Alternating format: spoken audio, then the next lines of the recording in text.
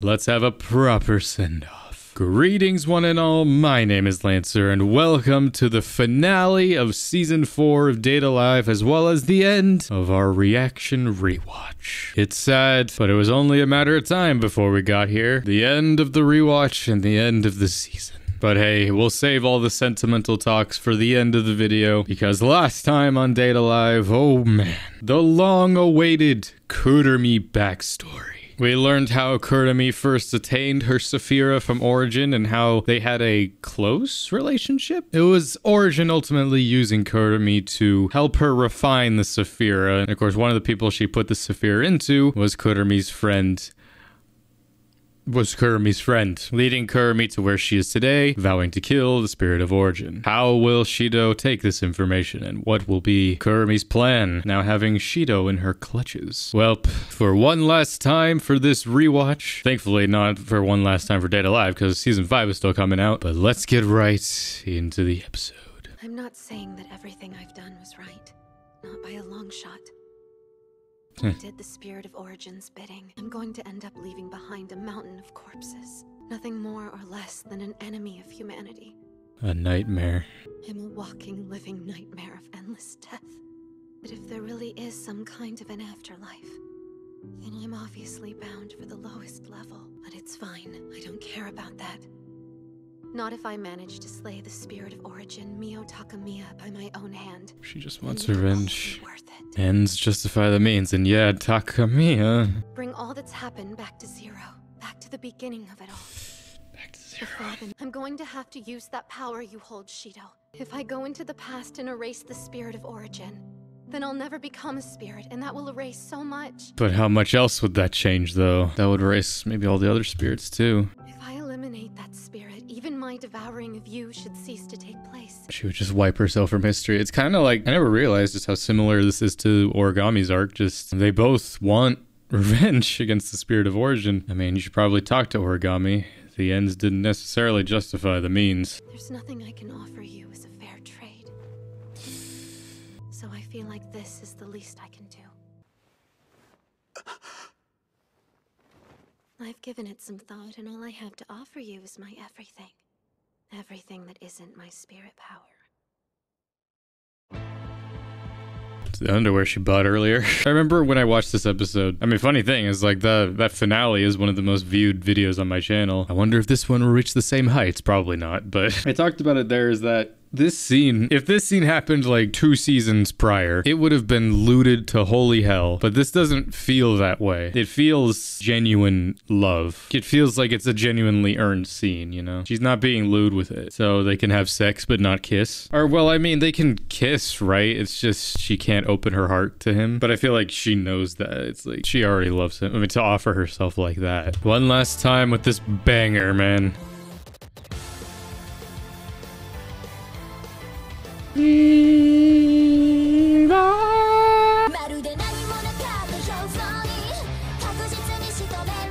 Yeah, it truly is over. If you have not already, obviously it's really late to say this, I guess, but do be sure to like and subscribe, because though this is the end of the rewatch for the Date A Live series, obviously, by the time this comes out, we'll probably be fairly close to the end of Season 5. But even so, those of you that have joined and those of you who will continue to join, I hope you'll stick around with me for many more videos to come, because I plan to obviously continue doing reaction series to plenty of other anime, and obviously whatever the future of Date A Live holds, whenever Season 6 or any other maybe spin-off OVAs or kind of praying for maybe a movie or something, I will absolutely be here for it. All right, man, let's do this. Found you. Bad time. Unless you want to join. It'd be so sad for you to die without knowing a girl. You guys sure have a lot of nerve, don't you? Especially considering you're a bunch of phony spirits. You know what I think? You just insulted our father. That's what I think. And that's unforgivable. I really like her voice. Yeah, she has a gun. What are you gonna do grabbing her? Kurumi! I know Beelzebub set her up for success, so another failure strikes very odd indeed. Don't forget you failed more than anyone, so... She looks like a mad old grandma sitting there. If not for her, we could have killed Shido Itsuka tons of times. Oh dear. The worst spirit is fully committed to protecting a human. Eventful Nightman. She doesn't play nice. She's defied all of our plans. Shocker, the worst spirit nightmare doesn't play nice. Makes one wonder if she knows what we plan to do, even before we do it. Do you know what her power is? She has ability over time. So sorry to keep you waiting, dear Shido. Ah, the original one. Or the older one. Kurumi's clone? She was already tired to begin with, but then there was all the fighting on top of that. The thing you don't know yet is that you've already died. Several times. What's this condition of yours for sealing your spirit power? My condition is...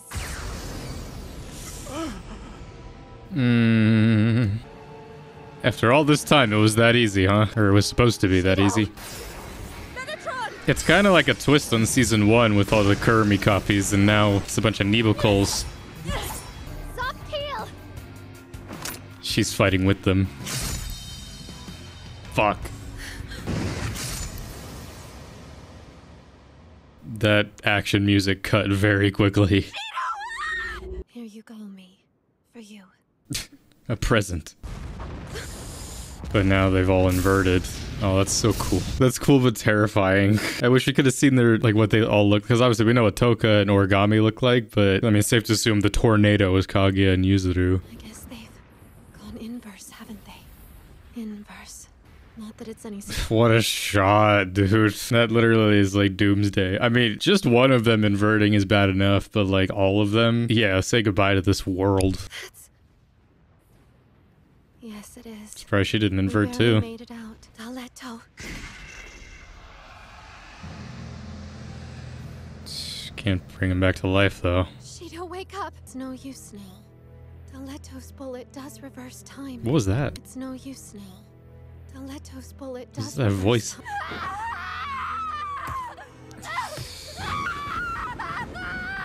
That's what we see in the season 5 OP. There's still one thing you can do. Wait, what's going on? My 6th bullet, Vav, has somehow been restored. The question is why, though. But I remember it was broken during the fight with Kotori. Fuck, that's right! You think it could be? It was right after the fight I had with Kotori. And before I left, I gave you a brief kiss as a form of thanks. for All the saving way me. back then. Oh my god. The moment we made that connection, my 6th bullet Vav was sealed. Though it may not have been fully. It was at that point that I first opened my heart to you, Shido. Mm-hmm. It's the only explanation that Just makes a little sense. bit. It wasn't because Zafkiel was broken. It was because part of my spirit power had been sealed by that kiss. Yeah, meaning you have it, so don't forget about that. I mean, he remembers eventually, but oh my god, that's... Mies, please give me your word. You'll die for Shido's sake. Yes, yes, of course. And with pleasure. You should have known we wouldn't turn down the challenge. Die for his After all, you sake. need to join me. Come on an endless journey of death. Zafkiel. Vav. Vava. While looking at this, it seems like it worked. And then So she you see, stops Ellen. It was only thwarted thanks to a helpful assist from Mana, though there's no way you could have known that. 204. That's how many times it's happened since February 8th. Oh my god. How many times in 4 days? They even dared to attack you when you were at home. Mm-hmm. I'm afraid it's put a terrible strain on my heart. And repeating the same day so many times has pushed my psyche to its limits. I forgot she goes through a fucking Groundhog Day. She's Steins Gating. I mean, it's literally Steins Gate. Okabe going through all that to save Mayuri. I mean, still though, it makes sense in the context of this story, but 204 times. Thank you for not spending 8 episodes showing it over and over again. Why didn't you just devour me from the beginning? That would have been easier on you than repeating everything. I mean, 204 times? Please, how could you ask me anything so thoughtless? My feelings were far too strong. She loves you too much. Well, me, it sounds like you've had a very interesting time. I'm so sorry about that, Shido. Please forgive her. She's new. She's new. Please, I don't want you to get me wrong, okay? There's only one reason I helped you understand that. I did it purely so I wouldn't lose all the spirit power you've sealed thus far. Then why didn't you devour him at some point? Even now, you gave the perfect reasoning. Do it now, go back, and then it undoes it. Oh wait, there's a huge reason why. You love him. Stop being Sun-Sun.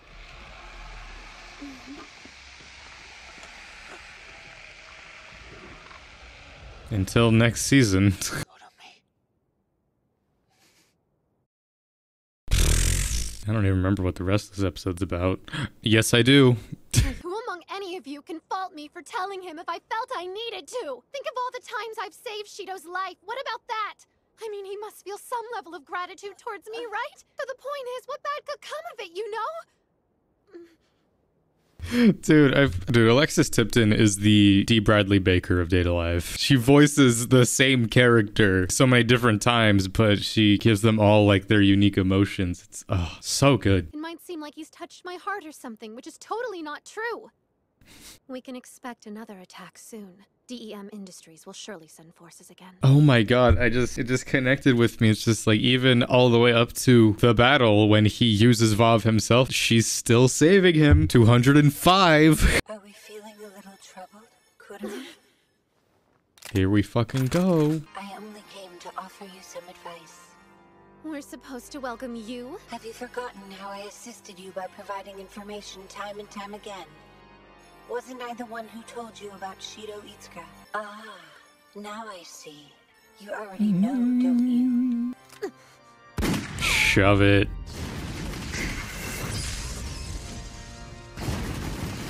Got her.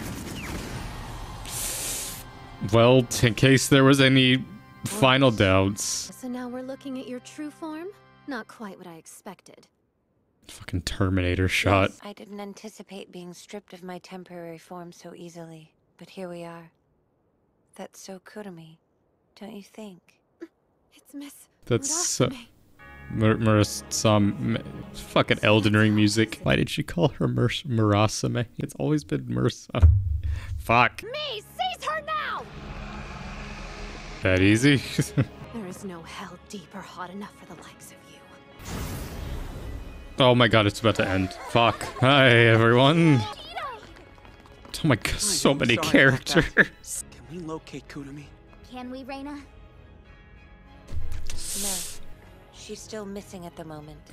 I'm stupid. Oh my god. That wasn't Reina, that was Mio. Well, same diff, but that's why she came out of her in season 5. Dude. Kurumi dug her own grave. She took her in and then she came out. Oh my god. Because I always thought it was just a case of like, oh, she's like omnipresent or whatever. She could just expel her conscience and bring it back. Holy shit. I have to tell you everything that's happened.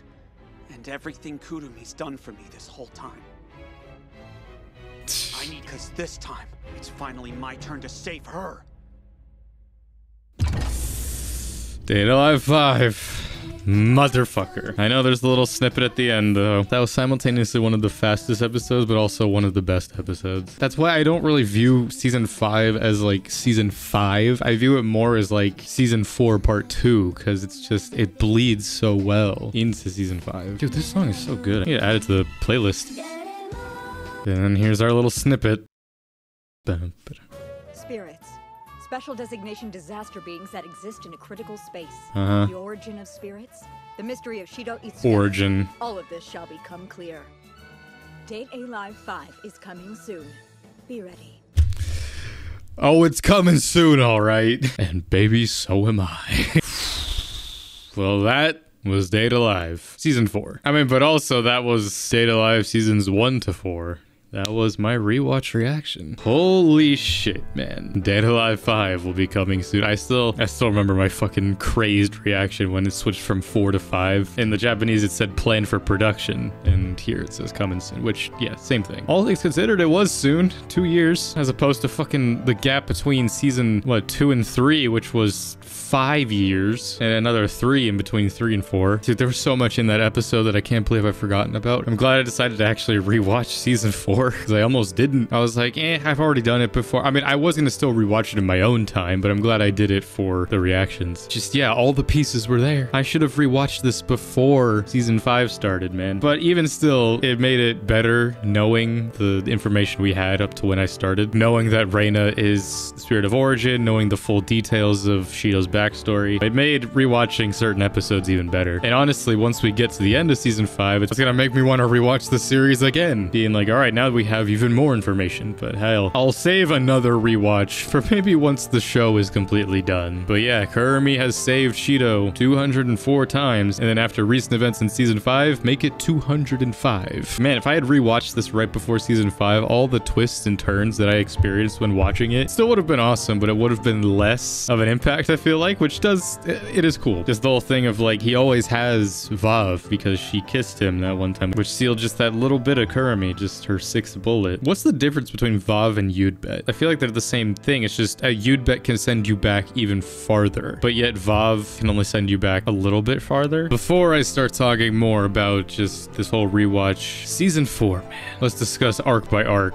Nia's arc was even shorter than I remember. I mean, I knew it was 3 episodes, but man, was it a fast 3 episodes. But yet, it was one of the arcs that ends up being one of the most integral arcs, because that gets Beelzebub. It ties into the Kurumi arc later. Like, there's a part of me that almost kind of wishes that Mukuro's arc happened first, and then it was Nia and then Kurumi, because I feel like those 2 arcs tied more together. Mukuro's arc just kind of was just in the middle. But the way I looked at it, it's like Nia's was very integral for the story, not necessarily because of Nia herself, but more just like the powers and circumstances that surrounded it. And then Mukuro's arc was a nice return to form, I feel like, while also being one of the fucking best arcs. The chaos and romance that is Date A Live. That arc perfectly encapsulates what that story is. And then Kurumi's, man. Kurumi's arc, which then bleeds into Origins, and Mio's, which starts season 5. As much as I kind of want to now go into season 5 watching the dub for reactions, I'm not gonna do that. Even though I said it's like, oh, it's redundant. I know it's also redundant, the fact that I've done season 4 twice on the channel, but look, it's been long enough. Maybe before season 6 comes out, maybe rewatch season 5. Nah, maybe not, because season 5, though it's fun in its own way, it's depressing as hell and just sad and death, so I'll just leave my normal reactions as is. But yeah, man, this is the end